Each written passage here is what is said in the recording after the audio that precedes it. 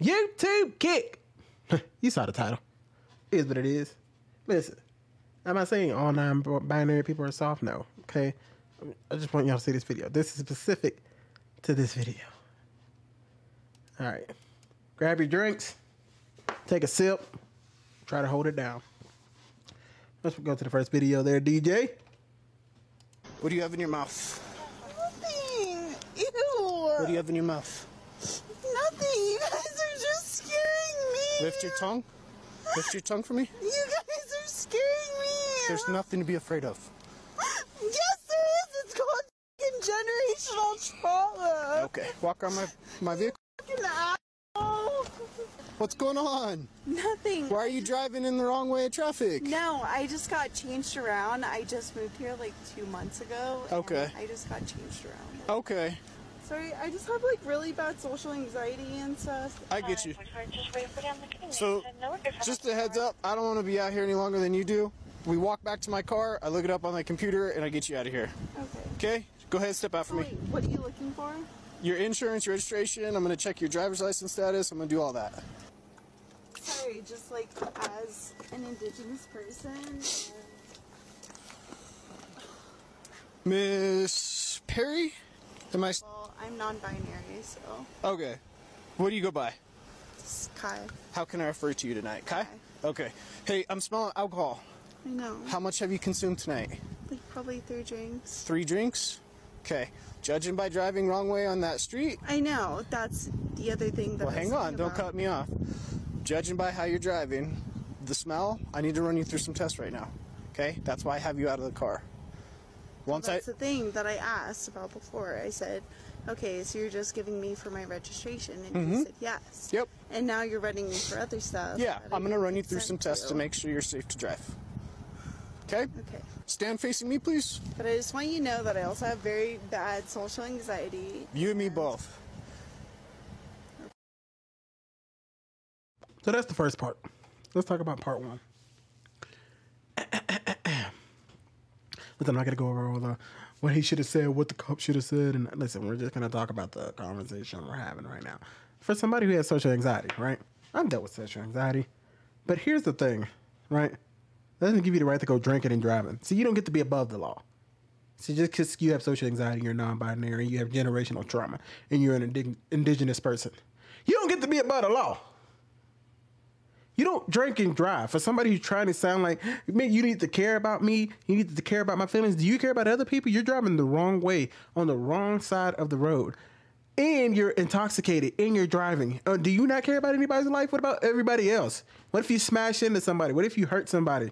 What if you wreck somebody's car and they can't get to work anymore? Are you thinking about that? Or are you only thinking about you because you're drinking, you happen to be non-binary. So now we have to care about you. This cop can't do his job. Okay? So only we get to care about you. See, you don't get to say that. See, that's why I say they're soft. They just want to call out this kind of stuff, and I don't know. This person could just be that kind of person. It probably has zero to do with them being non-binary. That is just a coping and an excuse. It's an excuse.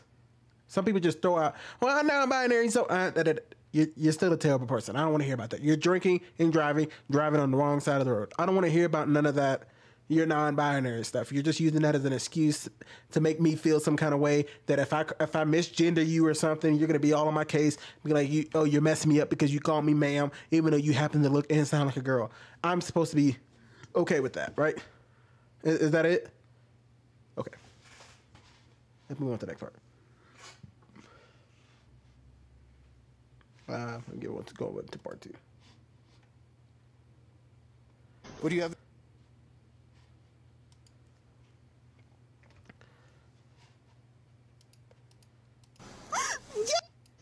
This is part 2. There's nothing to be afraid of. Yes, there is. It's called generational trauma. Okay. I'm going to be going back and forth with my finger. I don't want you to move your head throughout this test. I just want you to focus on the tip of my finger, only moving your eyes. Focus on my finger, please. I am.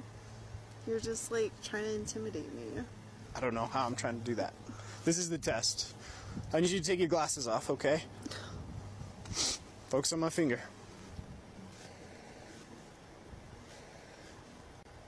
Focus on my finger, please. I am, but you're... This is just how the test goes. I know, but you're exaggerating it more than it needs to be right now. This is just the test, okay? I know. When you stop and look at me, I have to redo a certain portion of the test. Okay. So just focus on my finger. Well, as you know, as an Indigenous person, and there's a bunch of shit going around, I'm sorry, but it's just for me to be on my toes. I get you. Will you go back to that position I had you in? Standing with your feet together, arms by your side. Can you remember that I told you that I'm non-binary? Yeah, I'll try my hardest, okay? It's not something that I deal with every day, so I'll have the mistake of the habit, right? Thanks. So Right, we're I'll supposed refer to to you just- as Kai, right? Be confused. Perfect. Just a straight 4-inch wide line. Yes. Perfect. Hang on. Do you want me, like... I'm going to go over some instructions before you do anything, okay? I need to know if you have any injuries or anything that would prevent you from doing a standard walk or a turn tonight. mental health, Any physical injuries? mentally, yeah. But no. Well, unfortunately, I'm just asking about I know. physical. I know. Okay? I know you are. So I want you to go ahead and put your left foot on that 4-inch wide line, just like I'm doing. Just like this, ma'am. Can you not call me ma'am, please? I'm trying my hardest. Okay, well, Okay. it means a lot to me. I'm trying my I don't hardest. feel... Once again, so we're supposed see that's what's so hard. They want us to play this pronoun game. He's gonna get confused because he sees you as a woman. He's just gonna naturally say that. But I also want to say this. You notice how she kept saying she has mental health issues, and then she calls herself non-binary. Do you ever notice that sometimes people who are non-binary, they always say that they have mental illness as well, but yet we're supposed to see it as normal? We're getting told that being non-binary and being transgender and all this other stuff is supposed to be normal, and it's been in society for years. It's been happening since the late 1700s. But at the same time, then they always say that they struggle with mental illness. They struggled with depression growing up. They struggled with anxiety. They struggled with friends. They struggled with this. They always say they had some kind of background of mental illness, but then they expect us to say that being non-binary and transgender is a normal thing. But y'all yourselves always contributed to y'all also being transgender, but also struggling mentally. You struggle with anxiety. You struggle with this. You struggle with that. See, it's literally saying I'm non-binary and I struggle mentally. She keeps stating that. So the fact that she keeps going to that and then keeps saying, call me ma'am, because it helps her. It's like, ma'am, there's nothing I can do to help your mental illness. Why do you put so much on me for me to take care of your mental illness? I don't owe you that. I'm a human being too. Why do I have to also call you ma'am when you just told me you struggle with your mental health and you're non-binary and you struggle with this and you struggle with that? I am not your therapist. I shouldn't have to go out of my way to make you feel better. What about me? What about other people? You expect everybody to go around and play this pronoun game with you what if they got mental health issues? What if they have anxiety? What if they deal with PTSD and all this other stuff? But only you, I have to go out of my way. When I'm already struggling with my own problems in life, I also have to take care of you and coddle you. No, I got to go to work. I got to pay bills. I got kids. I got stuff going on. It's not my job to take care of your mental health. If you're struggling mentally with that, that's on you. That's on you. It can't be everybody's job in society to take care of you. It just can't be. That doesn't work anywhere around the world where everybody has to take care of one person, or the 99% of people have to take care of 0.7% of people who deal with being non-binary and transgender. The entire population has to cater to just you. Instead of you dealing with your mental health issues and becoming a functional person in society, you can't do that. You want to go get in your random clothes, do with your different stuff and be wacky and be all this other stuff. I'm not gonna knock people who have like different colored hair and piercing, because there's people who have that kind of stuff who are normal people. I'm just saying. But if you're everything, if you got colored hair and you got piercing and you like to dress and drag and you like to do and you got 50 things going on, I'm not about to help you with all that. That's not fair. That's not right. I know life is not fair. All is fair in love and war. I get it. I understand that everything's fair. But at the same time, it is not right. Let me say that. It is not right for everybody to take care of your mental health. You're drinking and driving and expecting this cop to be special for you, to be like, oh, you know what? You are non-binary and you struggle mentally. It's okay. You can just drink and drive. Let me just let you go on about your merry way. No! You're not above everything. You're not above the law. You're not above people.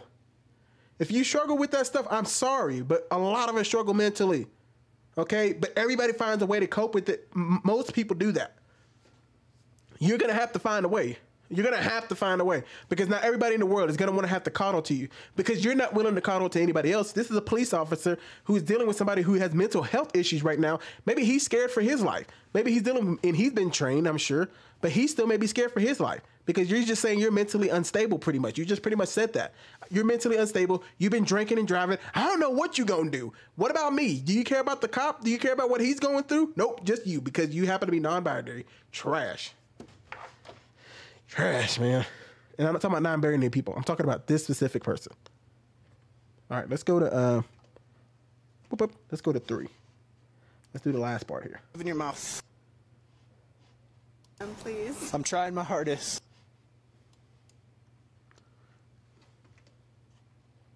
It's like this, ma'am. Can you not call me ma'am, please? I'm trying my hardest. Okay, well. Okay. It means a lot to me. I'm trying my I hardest. don't feel like a man, so Okay. it's kind of triggering. Right foot in front of your left. Nope, go back. I'm going to place you in a position. I'm sorry, but the whole man thing just like... I apologize. Let's see if we can move forward from it. Arms by your side, heel to toe touching, just like I am. Hold on. I need you to get to this position, just like I am. Do you have any questions? No, I'm just really anxious. Okay, you have 0 questions? No, but I just want to tell you that I suffer from really bad anxiety, especially with generational trauma and PTSD around white people and cops. Like, it's just... Let me stop it right there real quick. If you said that to me, because we're going to look real stupid if you say you struggle with... You see what the mental problems she's talking about? Anxiety, which vast majority of people have anxiety, just everybody deals with it differently. Generational trauma, and she has PTSD around cops and white people. What would you say if this cop was like, you know what? You know what? If you feel like you can't deal with it, we're just going to go ahead and take you to jail. It's like you're being so uncooperative and you smell like alcohol. I'm going to put this breathalyzer on you. We about to dip. We just going to have to put you in a cell. I don't even know if you're mentally stable enough to drive the way you're talking. You have such bad anxiety, you can't stand here and walk straight. And you've been drinking. Can you be on the streets right now? You were driving down the wrong side of the road, ma'am. I know, that's triggering. You've been driving down the wrong side of the road. You're triggered by the word ma'am. You have anxiety. You have PTSD, and you feel like you have generational trauma, and you're driving a vehicle drunk down the wrong side of the highway? Are you crazy? Man, we're going to take them. Hey, go ahead and send back up because we're going to have to go ahead and put this one up because, I don't know, there's a lot going on here, and I don't know if I trust this person to get behind the wheel, let alone walk the streets at all. Sorry. It's just like a whole little thing. Hang on, ma'am. I'm asking if you have any questions before I instruct you to start. 6, 7, 8, 9, 10. This next test, I'm going to ask you to lift a leg of your choice off the ground. Do you have any questions? 1001, 1002. Hold on. Go back to the starting position. 4. Go back to the starting 5, position. 6. You didn't listen to what I said, did you? You didn't listen to what I said, I ma'am. know. I said when I instruct... Proving to you. I said when I instruct you I to know, start... and right now I just feel fucking harassed, so... Okay. I said when I instruct you to start... Can you just count now? You're going to continue to I am count getting harassed. until I tell you to stop. Okay, go ahead. Go ahead and begin. Go ahead and place your hands behind your back. Don't, dude. Don't make it hard. Please. Don't make it hard. No, Don't. You're going to get a resistance. Dude, You're going to get a resistance. don't. Don't resist. Don't. Listen to me. Don't resist. Don't. You're being Come a here. white man and Come here. don't. He's a I cop. followed all of your What does it do with him being white? Don't resist. No, yeah, I followed all of your Don't resist. As an indigenous person like you guys. Mentally unstable. So you're going to be placed Well, under sounds arrest like for it. driving under the influence tonight, ma'am. Have a seat. No. Have a seat. I mean, I will, but like... Does it sound like somebody who's mentally stable? See, you guys are being fucking assholes about somebody who suffers from generational trauma, PTSD, and depression and suicidal tendencies. I took your phone out of your pocket. Whoa. You're Okay, well, where the fuck was that other motherfucker? motherfucker, white ass motherfucker, filling me up. I would like my wallet, please. Okay. It's like this, ma'am. PTSD and depression and suicidal tendencies. I took your phone out of your pocket. Okay, well, where the fuck was that other motherfucker, white ass motherfucker, filling me up? I would like my wallet, please. Okay. It's like this. I'm not sure what she said at the end. It sounded like she said something about Molly, ma'am, or something else. But my main, I don't really care about any of that kind of stuff. My main objective really is what y'all heard at the very end. Can I just say you guys are being fucking assholes about somebody who suffers from generational trauma, PTSD, and depression and suicidal tendencies? Does that sound like somebody who's normal? You see, that's the kind of stuff, and I try to be very sensitive to this stuff because I understand people really struggle with these things. But it's every time I hear this coming from people who are non-binary or transgender, and they want us to be okay and follow them. Like if she was talking right now in front of a crowd and put something on TikTok, and people were like, "Yes," the 0.7% of people were like, "Yes." Sounds good. If 0.7% of people were like that, okay, and we were clapping for this girl because she got up there and said, "Hey guys, I struggle with suicide, and I struggle with depression, and I struggle with PTSD, and I struggle with trauma, and I struggle about being a white people, and I struggle with life." Is that somebody we're supposed to get behind and be like, "Yes"? So if somebody says they're non-binary and transgender, let's believe them, even though they told us they have multiple years of mental illness. Just like we just did that video on Layla Jane, who said she struggled with mental illness growing up, and then her mother immediately said, "Yes, what you need to do is become a boy in transition." Since when did we follow people who have mental illnesses? And then see people, and this is where I think they're starting, and this is working out exactly like it should. And this is what I mean. People want to have mental illness so much. It's like a cool thing to have mental illness now. But the problem is what's happening now is people are taking that mental illness and then pushing it together with transgender, saying that if I don't transition, or if you don't call me by my pronouns, I'm going to take my life. What they're actually doing is proving our point. It's not proving the point that you need to be transgender. The point is you're starting to prove more and more and more, but we're starting to see more and more, is that y'all struggle with the mental illness. So we are less likely to listen to you now. That's more of a reason not to give into your delusion, because mentally you're unstable. The more I hear transgender people talk, we just talked about a man who was transgender who had child, you know what, in his room. We had another guy, right? We had the officer who was selling secrets. He had the other person who's stealing luggage. It's the same thing over and over. And this guy who was transgender, cross-dressing, assaulted a woman and also had child stuff in his room. And he mentioned, if you go watch, there's an interview that he did a while back, a long time ago, talking about mental health issues. But yet we're supposed to be like, yes, you should be transgender. That is not what's causing the mental illness. Do you understand that? The mental illness is what's causing them to want to be transgender, not the other way around. It's not that they believe they want to be a woman, so now their mental health is starting to break down.